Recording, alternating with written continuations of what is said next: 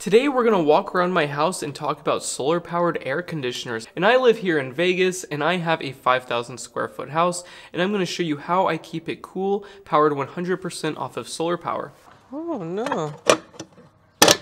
So first, these are the air conditioners that came with my house. I'm not that big of a fan of them. I want one that has a heat pump feature so I can actually heat up my house with them, but for now they'll do. And these have a seasonal energy efficiency ratio of 13. Which is pretty standard, not that great, not that bad. But they do cool off my house very quickly, and I have a ton of solar power, so for now these work. Now this is my pride and joy. I love this thing. This is a Pioneer high efficiency DC inverter mini split system, and it's rated at 36,000 BTU. And not only does it cool my shop, but it also heats it up because it has a reversible heat pump, which all air conditioner systems nowadays should have. But yeah, this one has it, my other ones don't, unfortunately. And I really like Pioneer, but if I did not go with them, I would go with Mr.Cool. Both Pioneer and Mr.Cool are very DIY friendly. Me and a friend installed this in a day and it was much easier than I anticipated. So yeah, I love this thing. This thing's great. And the SEER is 20, which is very common for this price of mini split. And this whole workshop is cooled and heated by that heat pump. And the inside unit is above my computer. This unit, I just turned it on right when I installed it. It's worked perfectly. I love it. And it has a good warranty. If I were to mess up the install, they could send out more parts or whatever. Pioneer is a good company to buy.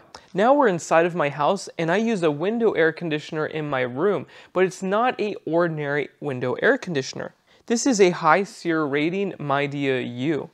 And I usually keep this cranked all day long and it keeps most of my house pretty cool, at least the areas that I stay in. And with this air conditioner, you can still use your window. How cool is that? And you can control the output with an app or with voice control. Super fancy features. And the seasonal energy efficiency ratio is 15, so this is more efficient than the split systems that are running my house. So pretty incredible piece of technology. I really like this thing. And my ex-girlfriend chose these curtains. I did not. I just have to say that because I'm sure it will be in the comment section. And I like this thing so much, I'm actually going to add it to my old house and another one up here on the second story. It is super quiet, super efficient. I love it. It was $400, but that's not bad for a window air conditioner with this capability. Another feature is how easy this was to install. It took a flat 30 minutes to do the full installation. I've installed a lot of window air conditioners, and this was by far the easiest. This is my cute little kitty cat. Are you gonna do something? She was just singing and running around like crazy, and now she won't do anything in front of the camera. And how cool is my room?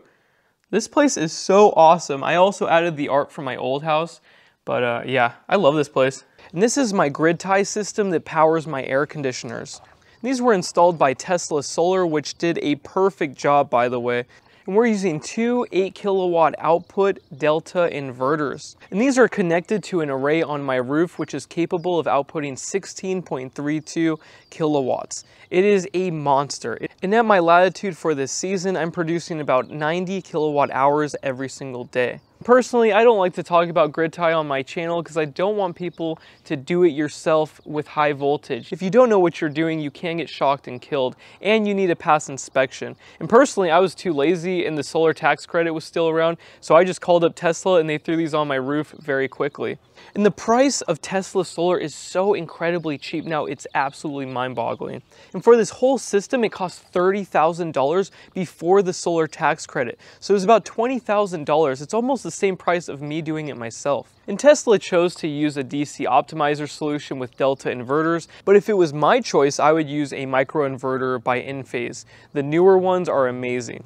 But these do the job and it's super cheap, so I don't really care. Now we're going to talk about the system I'm using in the trailer because it is very inefficient. It is bad. Last year we made a high efficiency solar shed and it did not require much power to keep that thing cool. But we were not doing long-term inverter testing, and in this trailer I want to do that. And I need a large load. Previously I was using this system to power my jacuzzi, but as it gets warmer the jacuzzi is using less and less power.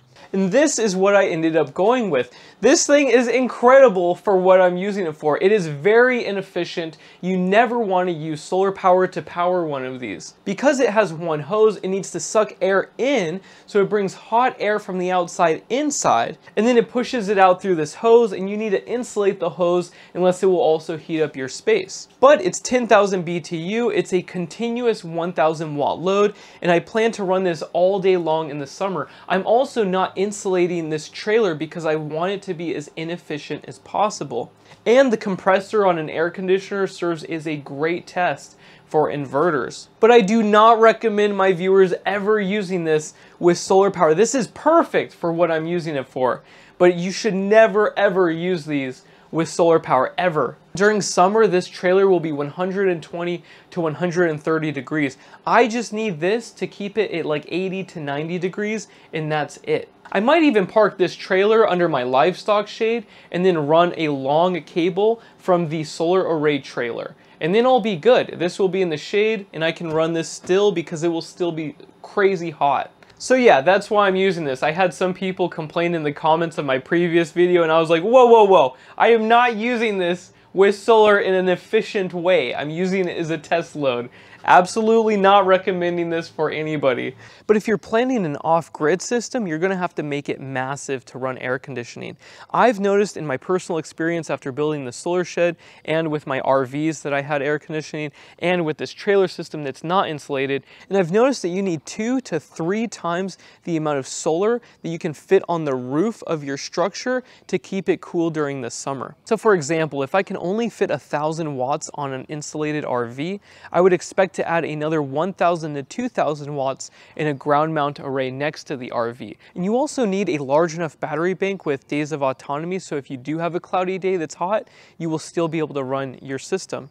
This all depends on how well insulated your RV is though. If you're using a refrigerator box truck and it is extremely insulated, it doesn't require much energy to keep that thing nice and cold. But most RVs are not insulated that well, and there's lots of drafts that come in through the various vents for like the refrigerator and everything else. So in my experience, it's still very difficult to run air conditioning off of an off-grid system, and the only way to really do it off-grid is to have a ground mount array that is very large, especially out here in Las Vegas. It gets really hot. But if you have a well-insulated house, a Gridtie system works just fine to run the air conditioning. So to summarize this video, you need